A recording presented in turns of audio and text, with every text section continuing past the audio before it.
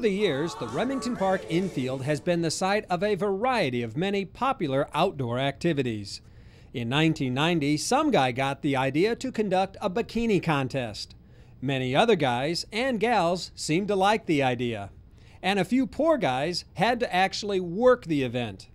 The contest involved some good old patriotic spirit and brought out quite a mix of both contestants and spectators. There was a little of something and/or a lot for everyone. Swimsuit contests always tend to reveal plenty, but some things might have been best unrevealed. Whew! Not all surprises are good surprises. Nevertheless, a good time was had by all. Smiles and winners come in all shapes and sizes, and they're always welcome at the racetrack. This might be an event that needs to return to the marketing budget.